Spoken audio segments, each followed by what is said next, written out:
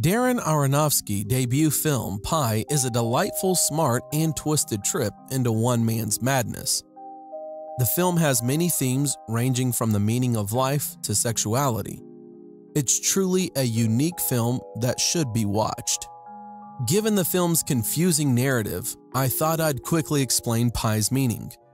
The film follows Max, who's a genius because of brain damage he got when he was a kid, which would be great if he hadn't also received bad migraines and hallucinations as a result of the brain damage.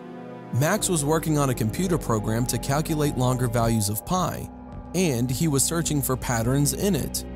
When the computer found one, it was some sort of magic number.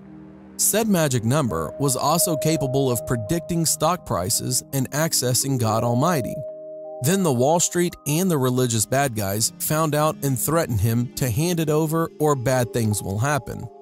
In the end of the film, Max achieves enlightenment, but decided it was too much for him to deal with, so drilled into his brain to make it all stop. Both his headaches and his genius are cured. Do you agree with my quick explanation of Pi? Comment down below if you do or you don't.